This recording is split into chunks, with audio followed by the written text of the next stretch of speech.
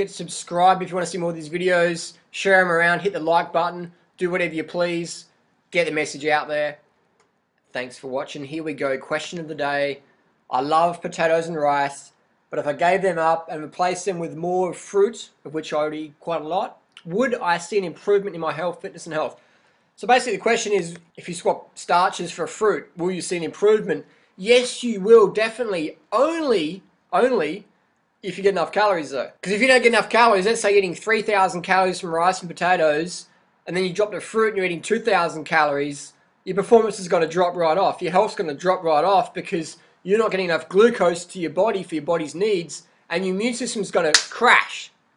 There's another possibility. If people are eating 3,000 calories from rice and potatoes, but then adding a lot of salt on there, a lot of oil and animal products on there, then you're going to have some health issues there. And that's why people blame starches for weight gain, because they're adding cream and oil and butter and bits of dead chicken and bits of stinky dead fish on there and bits of cow, the gluteal muscles from the cow's ass. They're adding that to their rice and pasta, and that's going to give you health issues.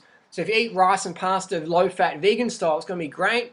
If you eat rice and pasta high-fat standard Australian diet or standard American diet or paleo primal diet style, you're going to have some health issues. You're going to get fat, but it's not from the rice and beans and potatoes and corn and barley and quinoa and amaranth and millet. It's from the grease you're putting on there. The fat you eat's the fat you wear. If you're eating a diet high in saturated fat, you're going to increase your cholesterol levels. You're going to have heart issues. If you're eating a diet high in cholesterol, your cholesterol is going to go through the roof. Your body has to process that. Your liver has to process that. You're getting excess cholesterol, damaging your endothelium cells and your blood lining and your arteries, things like that. You're going to have some issues.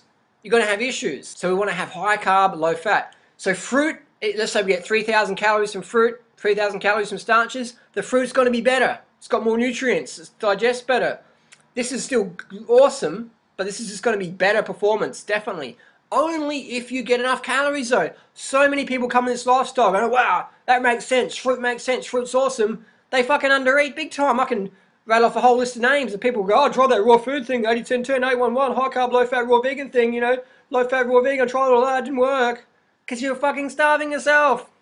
Starving doesn't work. Starving never works. So what people do is they go, oh, the concepts are great, so they grab the concept, but they have no understanding about calories. They go out with their mates, they normally used to have a 3,000 calorie pizza, now they bring like 2 bananas out and a couple of lettuce leaves, they're having like a 300 calorie meal when they used to have like 3,000, 5,000 calories. They wonder why their sex drive's dropping off, their strength's dropping off, because they're getting not enough calories. They're eating healthier foods, but it doesn't matter if you're eating healthier if you don't get enough fuel in the tank. It's like you can have a car, you can put the best fuel in the car, but if you don't put enough in, it's going to break down. You're going to run out of gas. The question is fruit better than starches? 100%, definitely. Only if you get enough calories. That's why I drum it into people. If you can't get enough fruit, have your backup plan. Your rice, potatoes, starch, corn, millet, amaranth, quinoa, whatever. Starches work for you. High carb, low fat, low salt, vegan. That's where it's at. Fruit's always the best option, but not everyone can always get enough fruit. So that's why I give the backup plan. But is fruit the best? 100%, no doubt about it. If you get enough carbohydrate calories. It's all about getting enough calories, man. It's all about putting enough fuel in the tank. Thanks for watching. Post your comments down below. Answer the question. Next question. Boom, hit it. Thanks for watching.